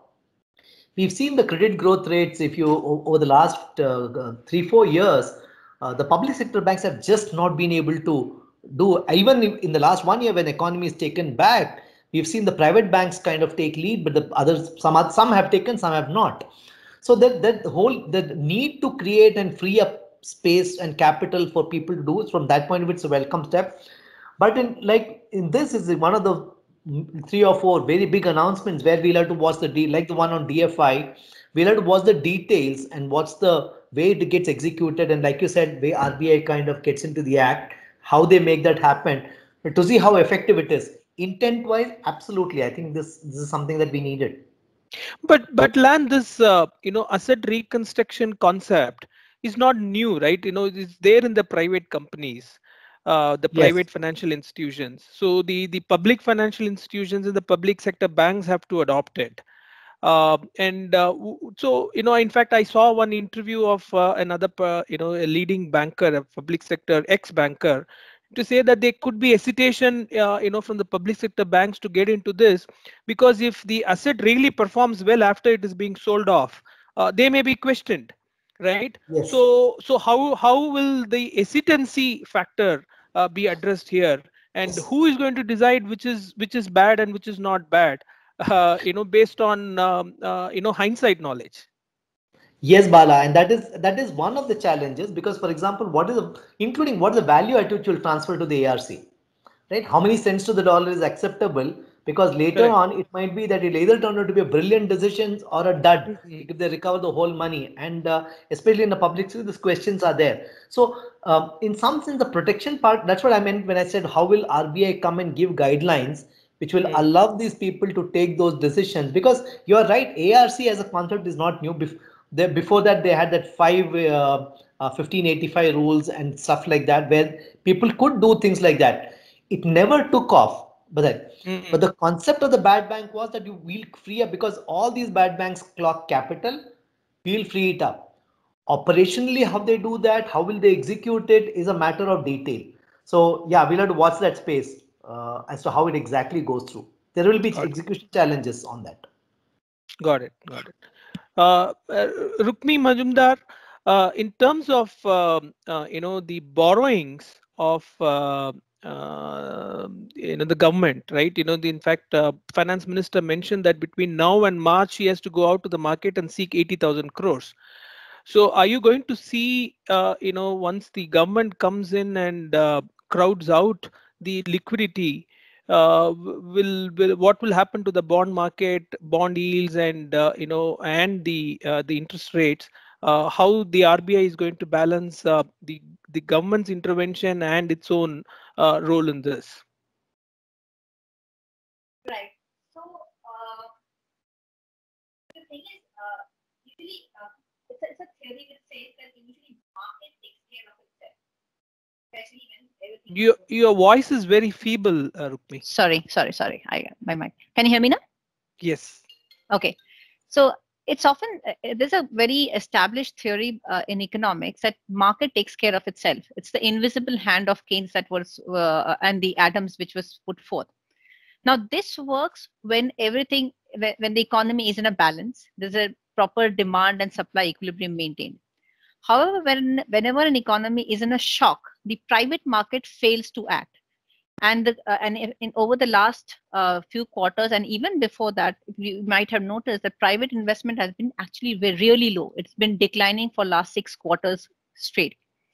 At times when the private market is not picking up, and the economy is in a vicious circle of low demand, low investment, that's when you need the government to step in.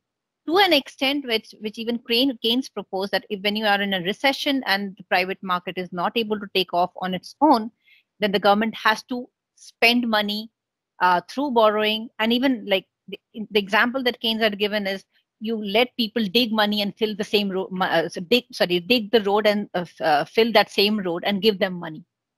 just to so that at least there is some sort of push to the economy, and once it is on a sustainable growth path, then the government can take back.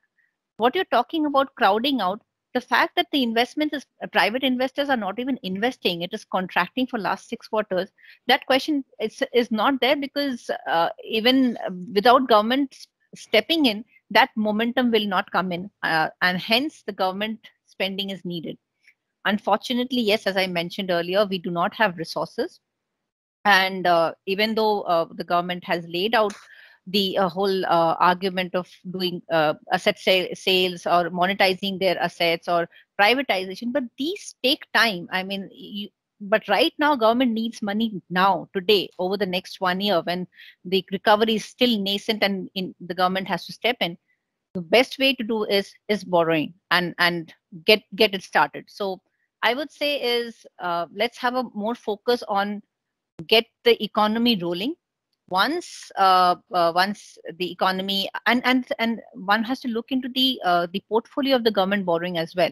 So if you look at the debt that government holds, 95% of it is domestic borrowing.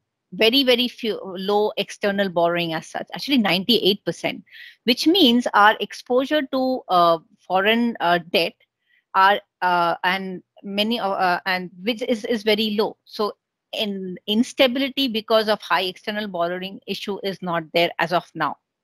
Going forward, whenever government sees that the economy is on a sustainable path, and if there is a possibility of reducing the debt, the government will start consolidating. And that's what government has nicely mentioned, that if you notice, the fiscal deficit is 9.5% this year, 6.8% next year, but 4.5% by 24-25. So very clearly the government has sent out message that we will consolidate when needed, but not now is not the time.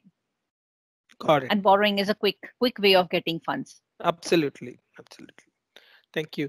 Shekhar, while you talked about, the faceless assessments and faceless appeals, etc., I see this reassessment procedure which has been replaced, right? A new procedure has been brought in. The search provisions are also, kind of dovetailed into this reassessment procedure, because the assessments which are hitherto made under 153, etc., for the search and the seizure will also come into the new provisions of 147 to 153, etc., right? But intent wise, she wanted to reduce the time period, right? She said that she's going to reduce it to 3. But actually what you see is, the 6 years limitation that we had has gotten extended to 10 years, right? So, and for a very, piddly sum of 50 lakhs, if there is a escapement of assessment of just 50 lakhs, the assessment can be kept open for 10 years, and there is no higher threshold of fraud or misrepresentation, etc., which were all there in the erstwhile 147 provisions. Even where there is true and true and correct submission of the material facts, the reassessment cannot be opened beyond 4 years. Those were protections which were available in the existing regime. Those are not there in the new ones. So is there a gap between the intent and the fine print which has come on the reassessment procedure? Shekhar, you're muted. So if you look at the provisions, Bala, the entire reassessment provisions are brought down to 3 years. And what she made in the speech yesterday is that only in the case of a tax evasion, I reproduce the phrase serious tax fraud. evasion. Tax fraud. evasion and serious frauds, if that has happened and the tax impact is more than 50 lakhs, then the reassessment will happen within a period of 10 years. However, it is subject to the approval of the Principal Chief Commissioner of Income Tax, which is the highest officer in the respective jurisdiction.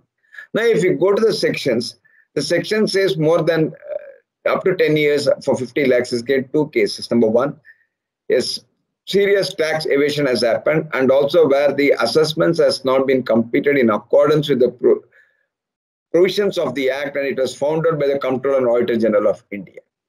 So let's take 2 scenarios. Scenario number 1, where I have furnished all the information, a mere omission by the AO, will it create a reassessment? Number 1.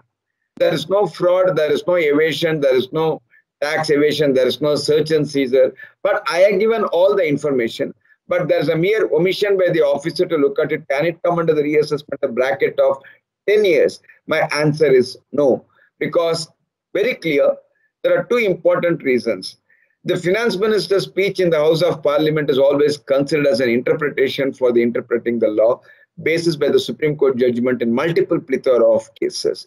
Now, a mere omission by the officer to not to consider the information cannot come as a part under the term of serious fraud or a tax evasion. There are much bigger words. Second, if you look at the scheme of the provisions what was introduced yesterday, probably again as a part of BCIC, we need to make a representation to the government to clear the doubts, is that wherever there's a search and seizure has taken place, wherever the books of accounts are not maintained properly, wherever there is a case of a fraud, then the more than 6 years and up to 10 years, the issue will come up, and it has to be approved by the Principal Chief Commissioner of Income Tax. So therefore, my way I looked at the provision is that a mere omission by the officer or a mere remark by the C&AG on the omission of the officer cannot compel for a case of bringing under the tax evasion or a serious fraud.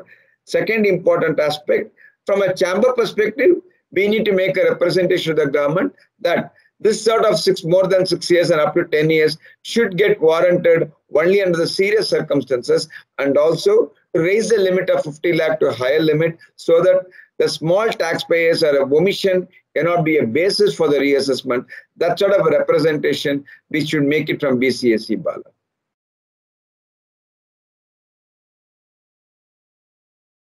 Over to you, Bala. Back to you, Bala.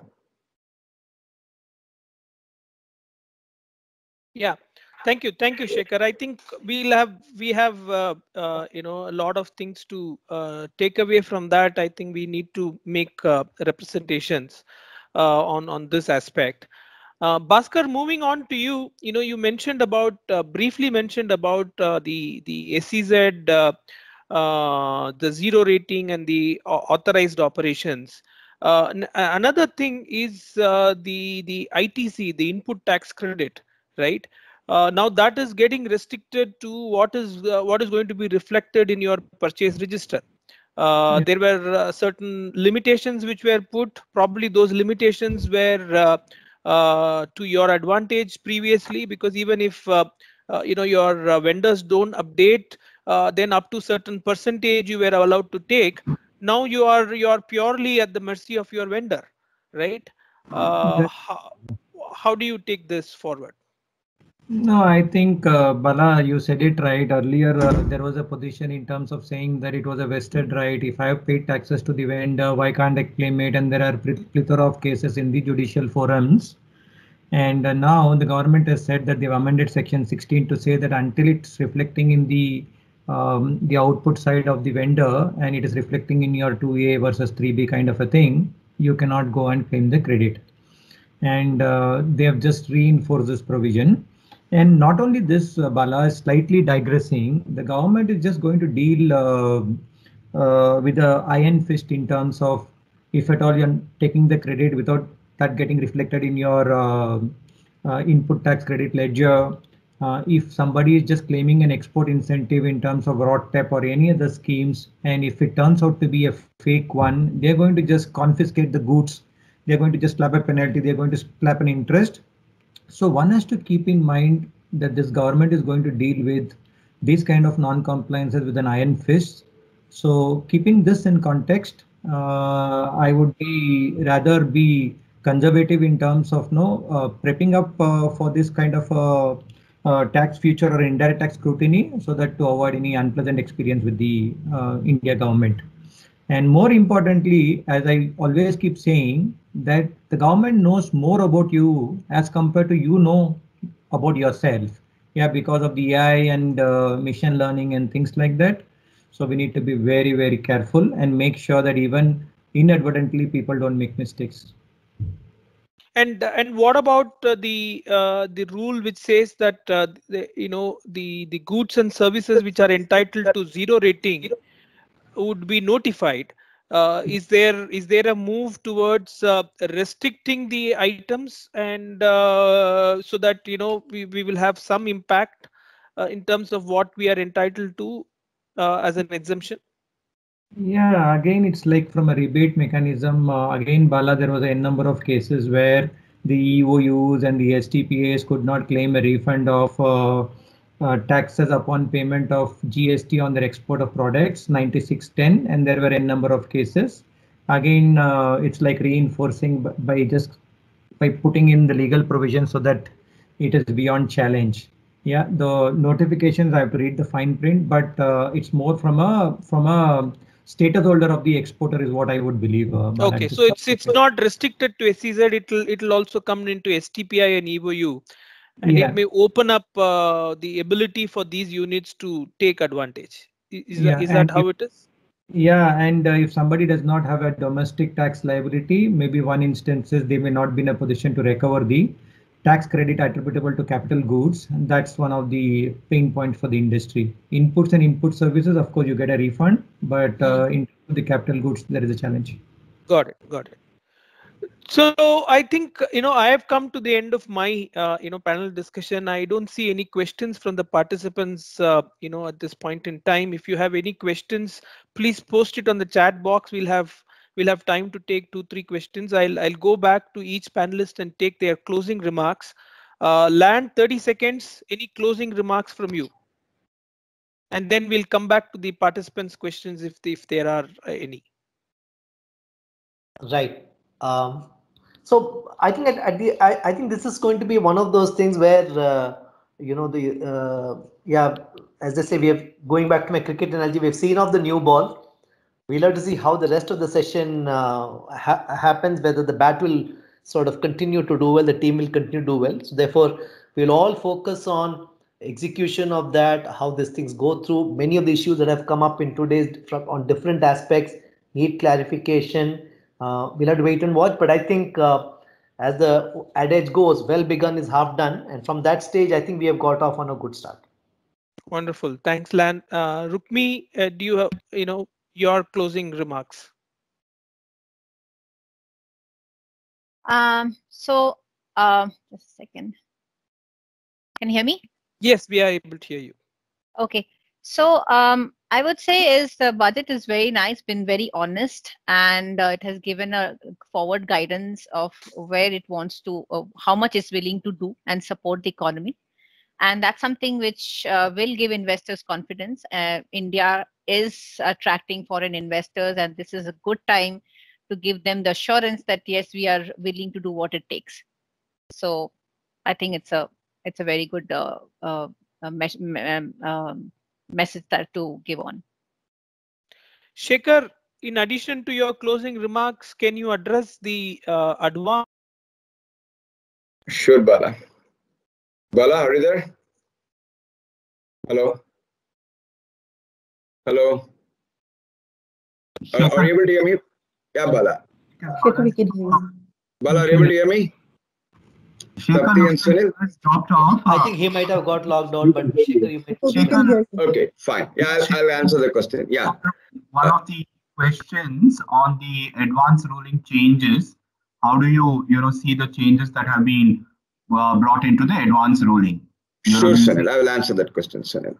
Let me give two perspectives. Number one, on the changes in the advance ruling, in my view, the same finance minister made us two statements that we are looking for a ruling authority to independent for a dispute resolution panel for the small taxpayers. Number one.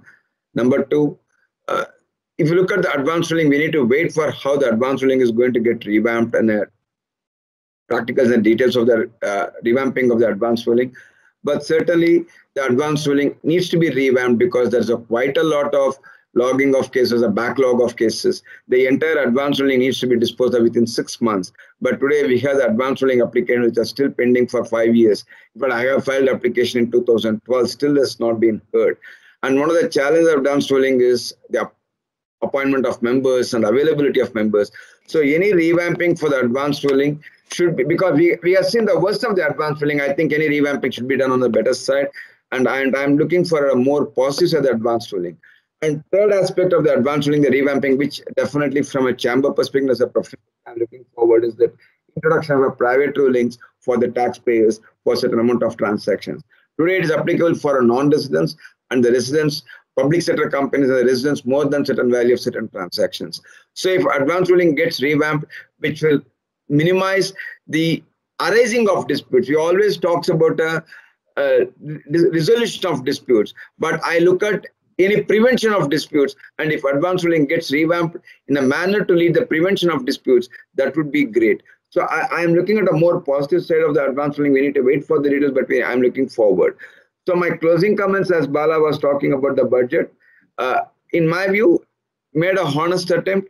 The government has made sincere efforts, put down the priorities in the areas where it is required most. Implementation is the key. But as I said in my opening remark, this government has done certain phenomenal steps in implementation of certain key, particularly like some of the areas like Jandan Bank or Ujjwala scheme and all. The government has done a lot of government should be given credit for implementing certain key schemes. I'm sure this government will take care of it and implement it. And more than that, I am seeing a lot more change in the positive side is that the government is making serious efforts to address the tax administration.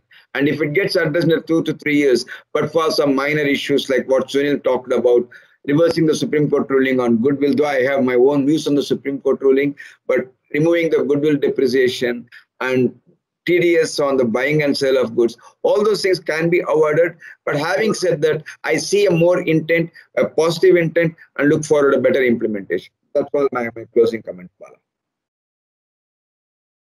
Sunil, you are still there? Yeah, Bala, I'm here. Yes. Hi, Sunil. Sunil, your closing remarks. Yeah, so I think all in all, like I said, it's been a very good budget under the circumstances. Good to see that it is, looking forward from at least short to medium term, a roadmap in terms of where the fiscal deficit is going to be the next, 3 years or so. A higher capital expenditure, which is a welcome move. The only concern is obviously going to be in terms of how this would impact inflation. So I guess that is one thing that the government would need to watch out for. But hopefully, execution, if it is done well, then I think we'll come out on the other side being better than where we are. Wonderful. Bhaskar, I think we have to do a lot of reading on the notification still, right? But what are your 30-second impression? 30-second thing is everything is getting orchestrated to a China plus one kind of a supply chain. The finance minister herself did mention that we wanted to be part of the global value chain, and looking at all these things, so it's more from a make in India, rationalization of custom duty, easing of doing business in India, and more importantly, to augment the tax collections, dealing defaulters with the iron fist. That's all overall comment from me, Bala. Wonderful. Thank you so much. I think it's been a wonderful panel discussion here, and I really enjoyed talking to all of you. And thanks to the Bangalore Chamber for the opportunity. Looking forward to inputs from the members, on any of the proposals that we need to take back to the government. We will make honest effort on the representation. Like Shekhar mentioned, this time we had a one-on-one interaction with the finance minister, and our recommendations were really taken to the fine print of the budget. So if there are concerns still on any of the direct tax proposals or the indirect tax, please feel free to send that to the committee, and we will take it to the government at an appropriate time. Thank you so much, and over to you, Prithvi. Yes. Yeah, Bala, one question from Dr. Krasta. Krasta has to put the questions in the box. Please raise the. We don't have the time to answer the question. Let him put a box. We'll answer it. Tapti, sorry, Costa, we are running short of time. If you can put the questions in the box, I'll request Bhaskar to answer it. Tapti, over to you for summing up, Tapti. Yeah, we don't have too much time for a complete summary, but I'll just reiterate what Bala mentioned. So the events for the budget started off much before 1st of Feb. And with the technical and sector insights that have been provided to the FM, BCIC is really on a different kind of a stage today in terms of eminence, with the detailed representation that has been made. And what really makes us proud is the teaming and collaboration that we've been able to achieve, involving all of the panelists, all of the members, in fact, and to create this platform to take it. So thank you to Mr. Parshuram and Shekhar for steering BCIC, and hope for greater things to come. As far as a quick summary, we did hear from Mr. Kamal with regard to the livelihood and creating sustainable goals within the different sections of the society, be it in terms of equity in society, building the brand India, monetizing public property, defense, inclusive growth, automation, AI, and so forth. He's also called out challenges in terms of deficit financing, and which could lead to inflation. How can that be curtailed? Execution from a district administration onwards. How do we pool resources, because all of us are stakeholders in it? Disinvestment targets is another concern. How do we get the industry and manufacturing to upskill our people? How do we, the restructuring of customs duty by 2021 to not have any issues on the inverted duty structure, GST rationalization. Mr. Lakshmi Narayan also called out, what you see is what you get, and that itself, no shocks and awe, and that itself was positive. He called the budget an accountant's budget, but called out different perspectives and areas where the FM has been conservative. Talks about economic survey being the precursor, and other several challenges as well.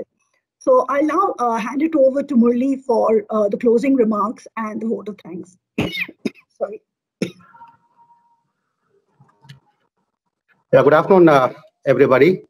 I, as Secretary of British Industries Association, express my profound thanks to the office bearers of BCIC and BIA for co-hosting this important topic on analyzing the union budget, dissecting the same threadbare for understanding of all of us. My thanks specifically goes to Mr. T.R. Parshuraman, President, Mr. K.R. Shekhar, Senior Vice President, Mr. Kamal Bali, President and Managing Director, Volvo Group India, and Mr. Lakshmi Narayan, Chief Endowment Officer, Azim Premji Foundation. The panel discussions with industry and the tax experts moderated by Mr. K. Balasubramaniam, Chairman, Direct Tax Expert Committee, BCIC and VP, and Global Head, Corporate Tax Wipro, has been knowledge enriching. My thanks goes to all the panelists, Mr. Kamal Bali, Mr. Lakshmi Narayan, Mr. K. Shekhar, Mr. Rukmi Majumdar, Rukmi Majumdar, Mr. Sunil Kumar Dareshwar, and Mr. Bhaskar. Our thanks to Ms. Tapti Ghosh for nicely summing it up. We all know that execution and accountability is the key, and intent is there. So in addition, I thank each and every participant attending the webinar for spending their time. The Secretary of BCIC, led by Mr. Prithvi and his team, has done a laudable job in coordinating with all the stakeholders. Thanks one and all. Wishing you a very great day ahead. Thank you very much. Over to you, Prithvi. Oh, thanks. Thanks for all of your time, and also like to thank the participants for being patient hearing and had a good the post-budget analysis done by the panelists and the speakers. We'd like to thank all the participants. Prithvi, I have a small request. Please send an email to all the members asking their inputs. We are collating responses from all the members to make a representation to the post-budget. So I request every member, and also you circulate all the members to give their views so that we can collect and send it across. Sure, sir. We'll do that, sir. Thank you, one and all. Thank you. Thanks, Bala. Thank you, everybody. Bye. Bye. Thank you. Bye. Bye.